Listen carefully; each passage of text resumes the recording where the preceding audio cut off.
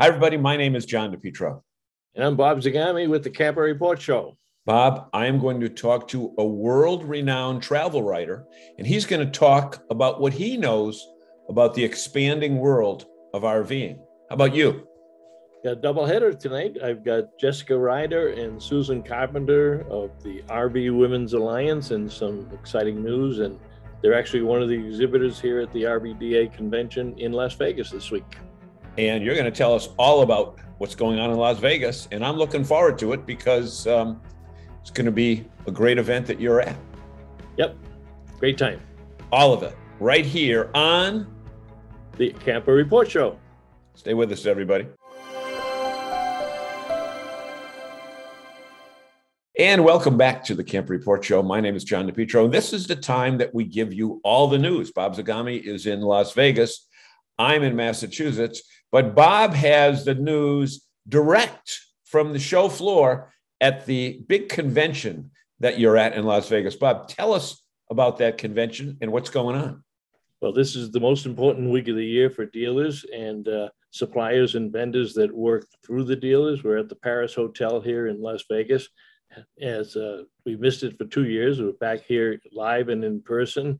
And there's a tremendous air of excitement, not only in the RVDA convention, but in Las Vegas in general. I can tell you, Las Vegas is back. You go out on the streets and it's a fun time and it's a fun town and people are having a great time. And we're sitting here inside the Paris and doing our work and doing our business. The convention is something very special to dealers. The best dealers in the country are here. Now, a lot of the dealers, because the event didn't take place last year, obviously because of COVID, the industry has just gone crazy. Is that proper? That's proper characterization. Yeah, it has, and quite honestly, the consumers understand that too. That there's been the shortage of inventory. There's been some quality issues. There's been some supplier issues. So, as well as the industry has done financially in terms of record profits and record revenue sales, record unit sales, that comes along with some challenges that the pandemic brought on the industry that people didn't see coming. There was just no way. The cargo ships in the harbor in LA are one example.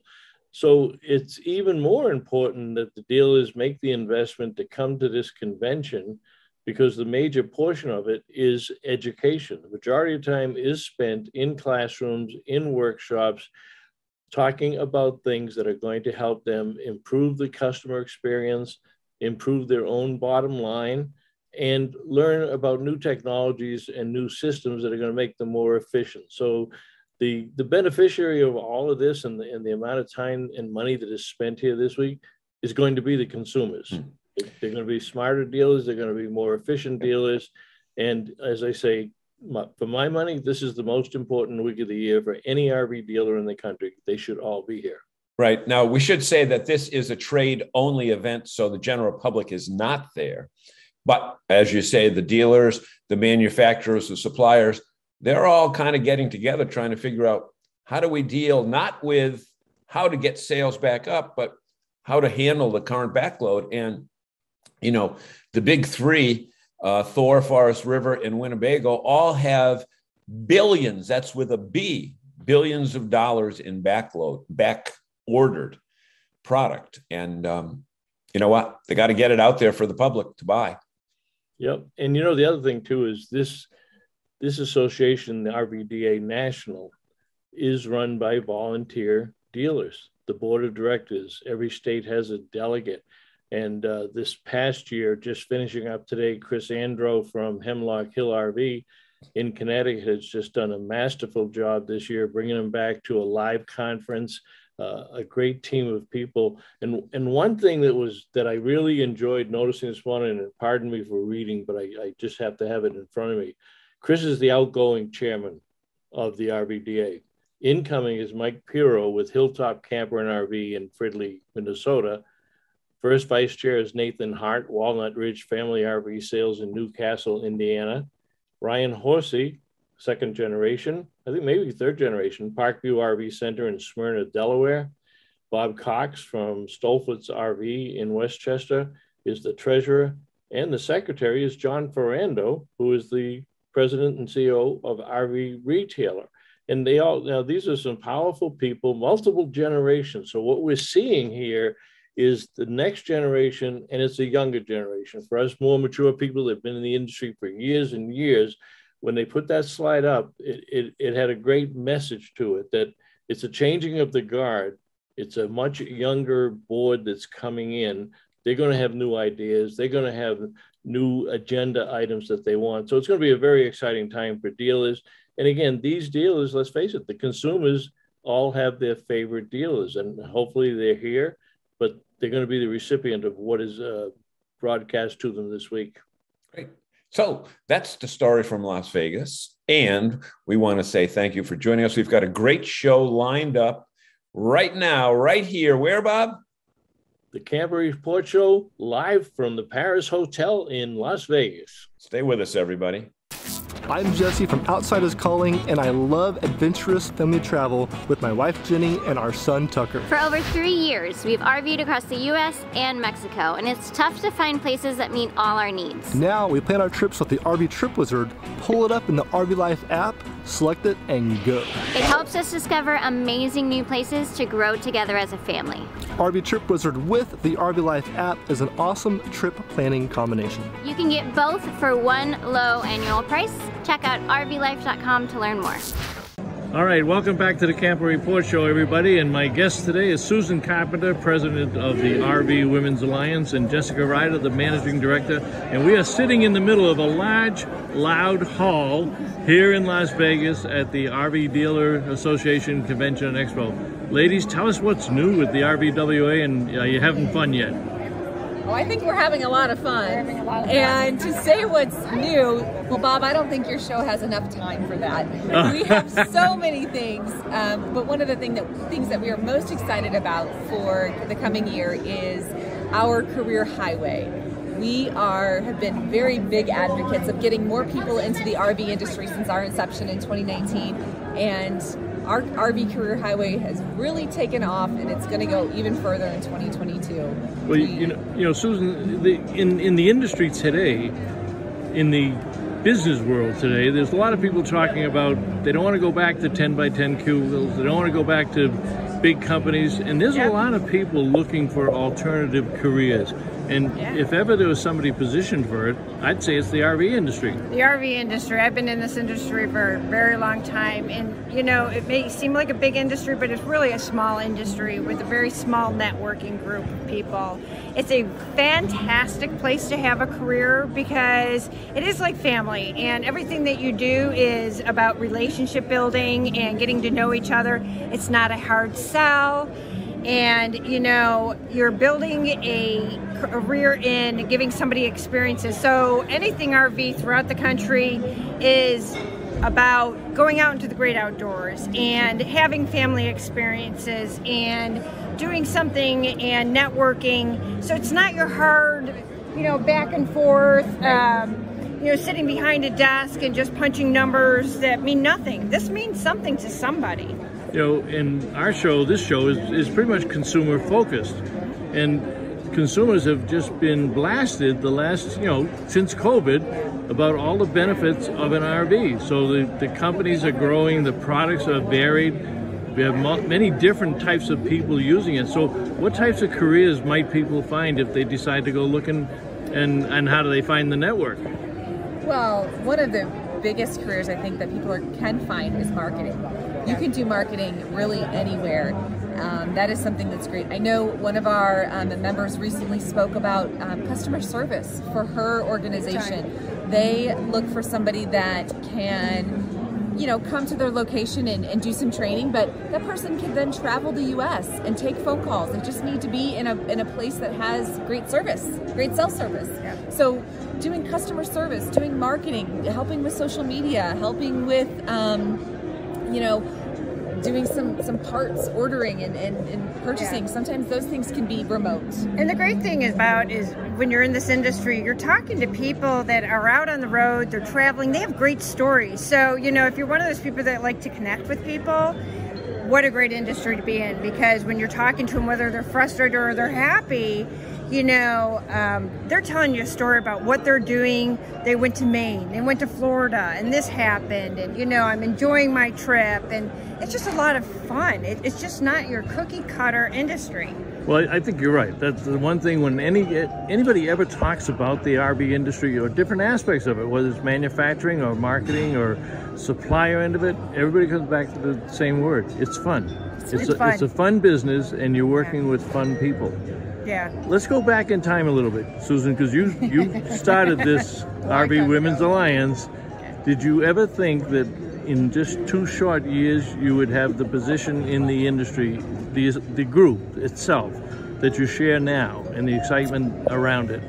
No, I don't think, we knew we had something, we just didn't know exactly what it was, and it's really kind of exploded because I think there was a need. There's been a lot of women involved in this industry that never had that networking capability to meet other women and to make it a very comfortable, safe, welcoming industry for them. And so through this organization, what one of our main purposes is to bring more women into this industry and show them how great it is, and to have our community of RVWA as mentors and, somewhat like family, somebody you can talk to and, work through anything that you may have problems with.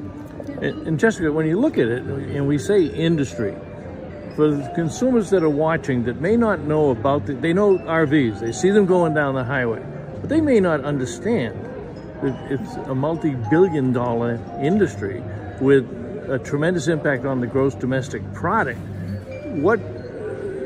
Talk about the different levels, the different categories that we use in the industry between manufacturers and suppliers, and what people would find in those types of companies. Yeah, so I think the great thing, we've recently been talking about this, is when you think of an RV, it's kind of at the center of a lot of things that go into that. And there's so many different things. And you're absolutely right, Bob. Most people don't understand all the different hands and players that come into just making that RV that you weekend camp in or full-time RV and live in.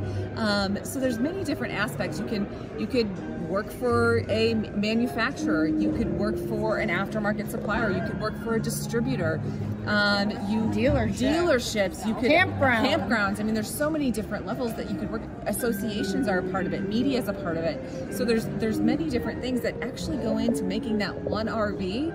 And if consumers don't know, the manufacturer doesn't make everything on that RV. So if you just step into your RV and you look at everything that's in there, most everything in there comes from somebody else.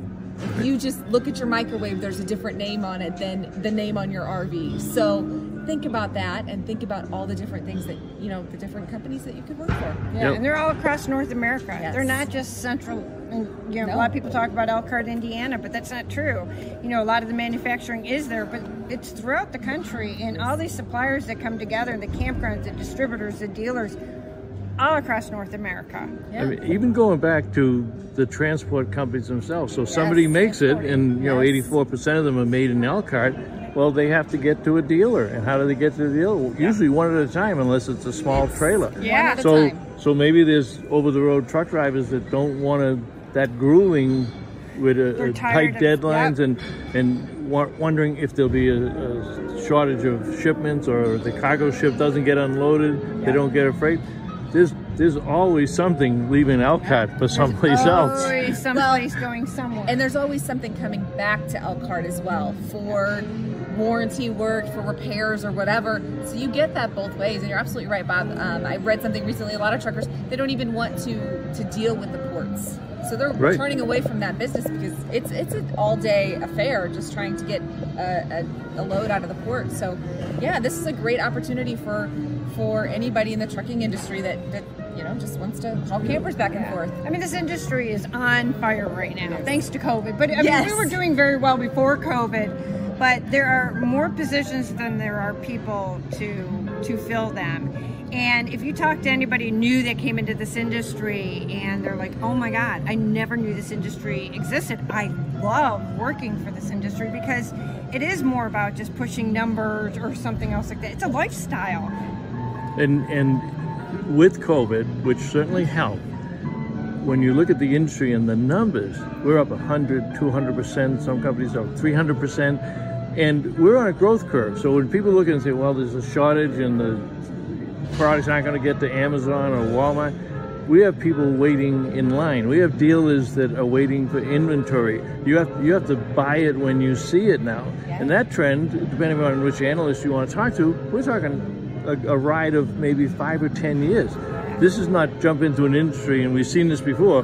They take a new job, and the next week they'll lay off 400 people. Yeah. And nobody has it. No, even you know, we've been on such a steep incline. Even when we correct ourselves to pre-COVID times, the industry was still amazing, and it was going strong. And it's going to continue to grow strong because people are out there enjoying the great outdoors.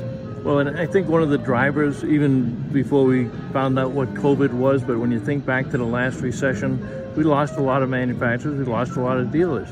But the industry also got very smart about expanding their base. Yeah. So when I do my seminars, I say to them, look, we have an RV for everybody, whether it's a tent camper for $10,000 or a $2 million bus.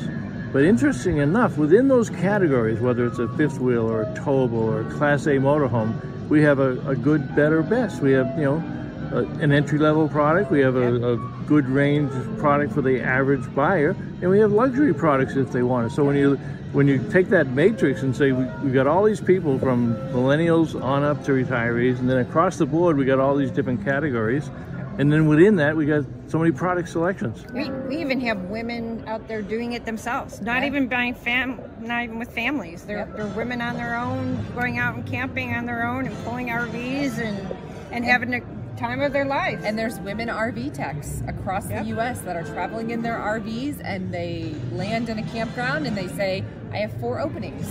Right. Who needs work done on their RV? Yeah. And they end up with 12. And they have 20 people come or whatever. But that's a great option for somebody that's, you know, looking to travel and looking to, you know, just do something on the side. RV techs is great. Yeah, and when we talk about the career pathway, because when people look at things like this and say, oh, you come to this industry, we have people on the production floor, and guess what, guys? We have CEOs that have either started a company or ascended to a C-level suite in this country. So we're talking all different jobs. Everything. I mean, everybody is looking for help in any capacity in this industry, and it's just because we've grown so big, and there's just a shortage of people, and there is no career that you can't find within this industry. All right, before we end it, I want to remind people we have Susan Carpenter on the right, President of RVWA, Jessica Ryder, Managing Director. Talk about the Career Path Highway. Yeah, so the RV Career Highway is something that we found just from talking with members, talking with the industry, that is lacking when you come into the industry.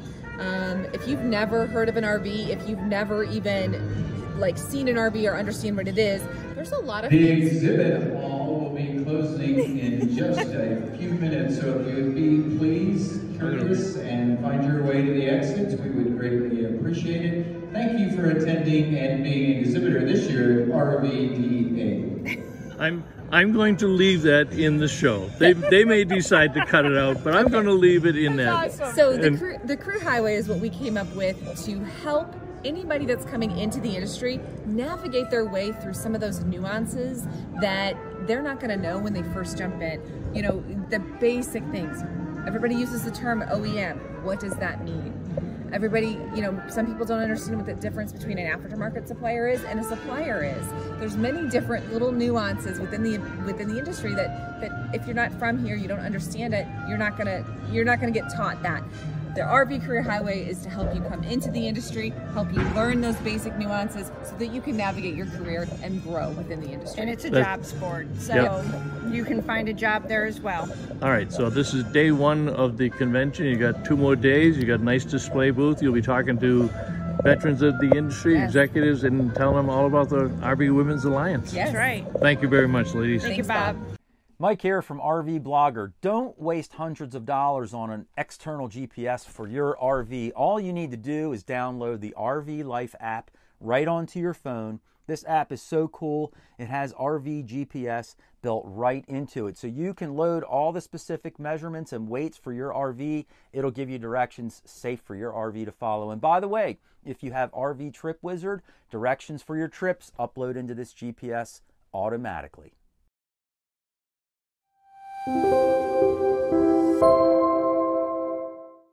Hey everybody, it's John DePietro, and welcome back to the Camper Report Show. And in the last year or so that we've been doing this particular show, I've had the opportunity to meet so many different people, not only in the RVing aspect of travel, but in the overall generic aspect of travel. And you'd have to be locked under a rock somewhere in the state of New Jersey if you are not aware of the vast differences in the fortunes of the RV side of travel and the hotel, motel, car rental, airline, convention business, which is another side of travel. And with that being said, we have a guest with us who is, I think, I'm not a big English guy, but to say prolific in terms of writing would probably be the best way to describe his words that are everywhere, at least in the Washington Post, USA Today, and Forbes as the three biggies. Let's welcome Christopher Elliott. Do you want me to call you Chris or Christopher, sir? Chris is good. Chris is good. Okay. So welcome to the Camper Report Show. Thanks. Can I ask you a question? Sure can. What is your background? That is a campground. My background is a campground, and I believe that is in Myrtle. That is in Myrtle Beach. I've been. I thought I recognized it. Yeah, such a beautiful part of the country. It absolutely is. And you know what? Myrtle Beach is got so many campgrounds. This particular one has about 1,500 sites, and there's several of those. That's up in the northern part of what they call the Grand Strand, and I'm sure that you've probably done stories on that whole area of Myrtle, which is kind of fun. Yeah. It's great. It's one of our favorites. We like going. We actually did some kite flying there the last time. Because they have a nice breeze that comes off the ocean, and you can fly kites there. I call it the neon T-shirt and fried food capital of the eastern part of the United States. But they have some good health food stores there too. They have a fresh market that we like to go to. Yeah. And you know what? Is that the one that is right near in the old Air Force Base? I think so. Yeah. It's relatively new. They have very good, prepared food and fresh baked bread, just all the things you're not supposed to eat. Right. Exactly. But you know what? Talk about your background as a travel writer. I mean, you've been everywhere. I mean, you were born in Charlotte. You grew up in Austria. Then you went to the other side of the United States over in Berkeley, and you reside on the West Coast now, I believe. But talk a little bit about your background, because every time we get a guest who's had international experience, we get so many comments from our viewers that say, tell me how they got to where they're at. I have no idea how I got to where I'm at. You're supposed to say, when I was a little kid, I had this inkling that I was doodling and I wanted to be a cartoonist. Yes. And when I was a young boy, many eons ago, I think that I kind of fell into travel writing. I'm sure people have said that before, but my parents were in the ministry when I was growing up. And so we moved a lot. And so they lived in Germany and then Austria. It was called really West Germany back then. And then in Austria. Oh, yeah. And then we would come back to the States to do deputation. And then we would go back. So we never really lived in one place for very long. And I think somewhere along the line, the gypsy blood, the nomadic bug bit me. Yep. Something like that happened. I like to joke around that I'm part Bedouin. I don't really have a permanent residence. We were talking before we did this interview, and I am in Uncle Pete's basement right now. And I'm going to be in another week and a half hitting the road, going down to Idaho and Arizona and California. So I just, Okay. Idaho. Idaho. What's going on there that would bring you there? outside it's of on the way. potatoes. It's on the way. Okay. Yeah. Okay. But I have been talking to the tourism folks in Idaho for years, and they keep saying, hey, you got to come visit. So it's a good time. I have a couple of nights free, and I thought I'd go and I love skiing. Sun Valley is one of my very favorite ski resorts. So you don't have to twist my arm to go back there. You know what? I'm mixing Iowa up with Idaho. Oh, well, let's talk about Iowa, because we were there this summer, and it actually is a great place. We were there during that Field of Dreams baseball game. The Yankees. It was great. Good food. The people were very friendly. The towns were clean, and they had nice museums. It's really one of those overlooked destinations. I probably would go during the summer. You're right. Exactly. If you're a nomadic person, a self-described nomad, have you ever considered doing an RV tour where you could drive where you want or tow where you want? Because if you tow one, then you've got your pickup truck to be able to go where you want. If you go in a motorized RV, you can, travel and relax at the same time. You don't have to back it in and do all that other stuff. I wondered if that assignment has ever tickled your fancy. It has. Actually, I've done 2 RV assignments in my career, which is not a lot. I did some RVing when I was in Alaska. This was a long time ago. And then I did another RV assignment in California, in Northern California. And both times I would say I could understand what the appeal of having an RV was, but I got to be honest with you, it really wasn't for me. I don't think I could live in an RV. Well, but for a couple of days, it's pretty fun. I love the flexibility, and I would recommend it too. But it's something that you should try. I talk to people who say, yeah, my retirement goal is to go buy an RV and drive around the United States. And so I say to them, that's a great idea. Why don't you start by renting one for a couple of days and just seeing if you like it, but don't jump into it assuming that you will. You know what? You are 100% correct, because it's not for everyone. And even if you get one that is the largest one made, which is about 400 square feet, 40 feet long and 10 feet wide, consider you and whoever you're with trying to live in 400 square feet in a stick-built house. And it gets rather, considering the fact that your neighborhood may change every week or month, and your neighbors would change every week, every month. See, now there's all these planning tools. We have a friend who is based here in Massachusetts, but is going to go out to the Midwest. But he has this program called RV Trip Wizard. And this gentleman has every mile and every minute accounted for. He knows where he's staying for campgrounds. He knows what the cost of gas is in the town he's going to. He knows the traffic on any interstate highway at any particular time. So programs like that, RV Life, RV Trip Wizard, they kind of take the guesswork out of, being a nomad. But you know what? That aspect too. I got to tell you, the one thing I could not get over was changing the gray water. And if there was a way around that, I might be much more open to doing. Yeah. So you saw that you saw the Chevy Chase or Robin Williams movie with him doing that. It's very, very important. It's an important part of RVing. That's very important. Absolutely. Well, you know what? Whether it's a small pop-up or whether it's a 40-foot diesel pusher that could sell for up to, over $1 million, the one thing you have in common is that gray slinky hose that goes from here to there. Mm-hmm.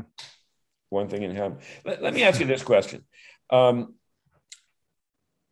If you weren't traveling for work, where would your ideal vacation be?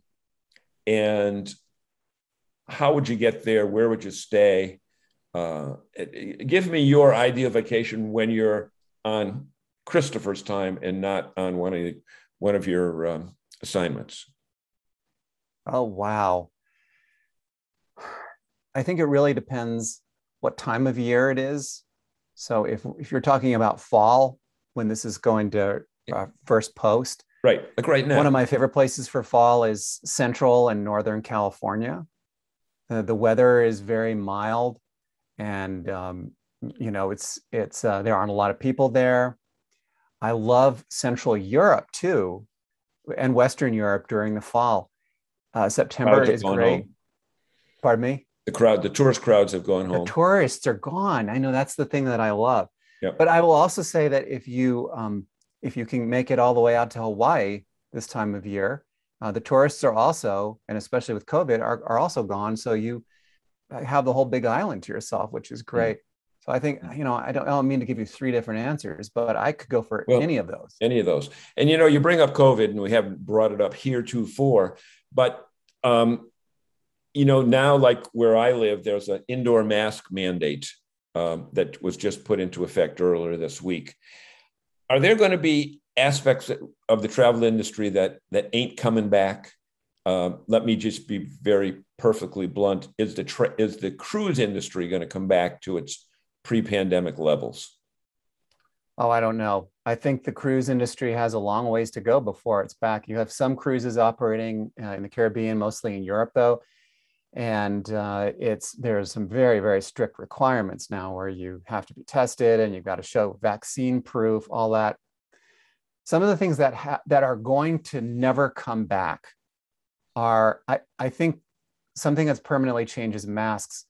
Right now, there's a mask requirement on all mass transit regulated by the Department of Transportation. Yep. That lasts until January. I think that it's probably going to continue, and maybe indefinitely. So we might see a mask requirement that's still in effect next summer.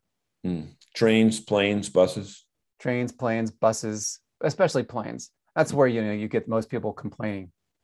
What's your take on Amtrak and the service that they provide? And now that you've got a president that is pro railroad, is Amtrak going to see any growth?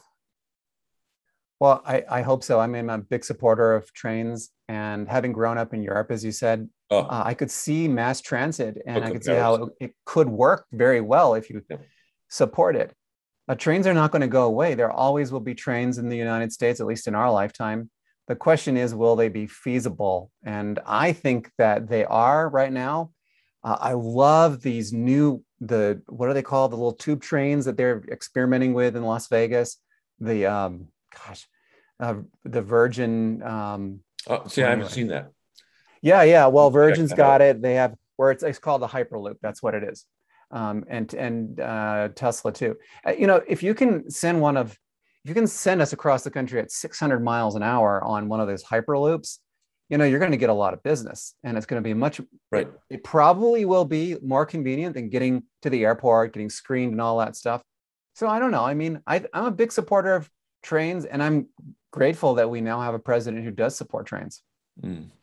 My presumption is that most of your assignments are determined by you. Is that right? Yeah, it varies, but I do have a lot of flexibility about where I go. Yep. So one that you got sent to and you said, this is not where I want to go, but it turned out to be real cool. Oh, I remember my trip to Poland. I got sent there.